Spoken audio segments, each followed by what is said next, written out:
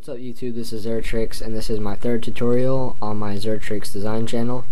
And this tutorial is going to be simple as well. Like I said, I'm going to be doing some simple tutorials to get my channel started off with. These are for the basic Photoshop users that aren't too experienced with it, just started using it.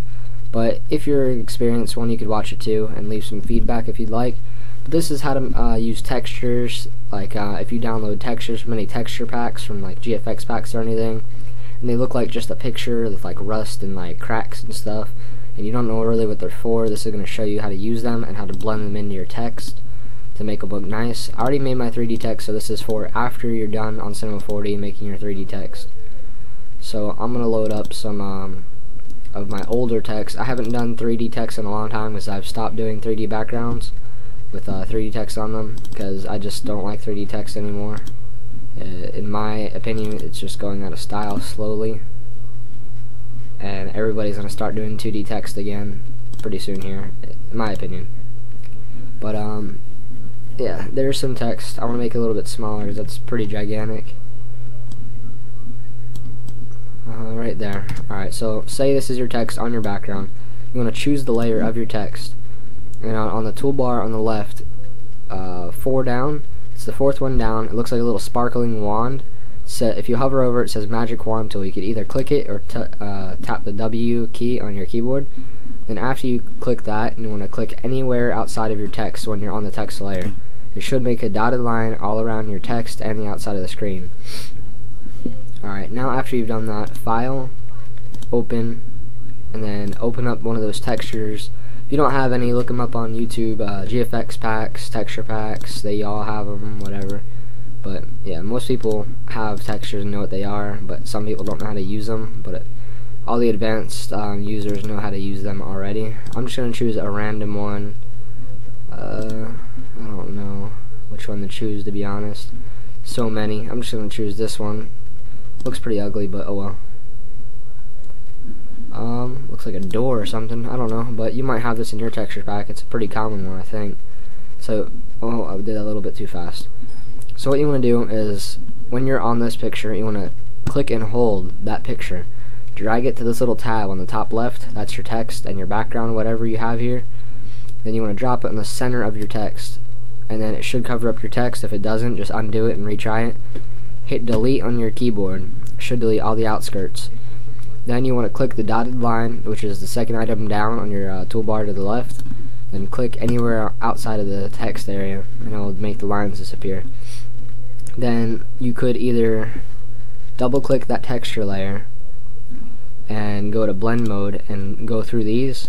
But what I like to do is a shorter way, and it says normal right here. That's the blending mode as well. You could click the arrow, then click the arrow again to highlight it blue. Then you can use the scroller to scroll through them. I'm going to use the magnifying tool and zoom in the actual pixels.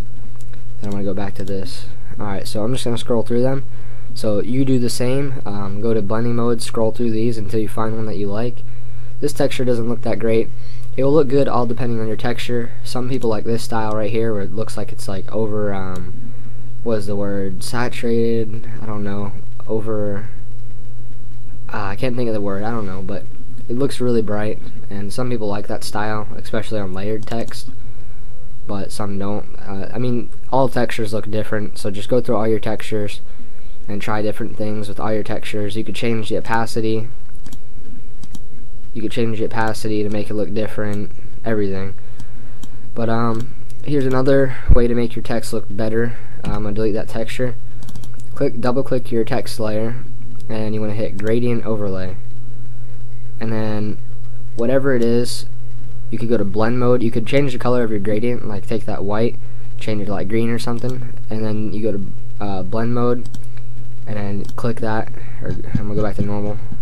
Just click the arrow and then click normal, just so you could scroll through them. Now you could hover over it and scroll through them. This makes your text look a little bit better, in my opinion. You could just mess around with this too. If you see right there, it looks pretty decent. You can change the opacity as well on here. There's a lot of stuff you could do with making your text better. That's a strong subject because there's so many things you could do to make your text look good on Photoshop. It's not even funny. You'd think that you have to do it all on Cinema 4D, but no, that's not true. You can do a lot of your text enhancements on Photoshop. I'm going to try a different color, and then I'm going to end this tutorial. I'm going to do blue, light blue. I'm going to go back to normal and then scroll through them all. See, that also changes the color of your text. There's just a lot of stuff you could do with it. I mean, just go ahead and experiment with it. It's just little things that you could do with your text like this that can make it look better. You just gotta mess around with it a lot. Change the opacity. I mean, you may not think it looks good, but to some of the new people on Photoshop that are just starting to use it, they'll think it looks good, but at my level of GFX, I've been doing it for a long time. I mean, it's just, I don't know. I don't even like 3D text anymore, but yeah.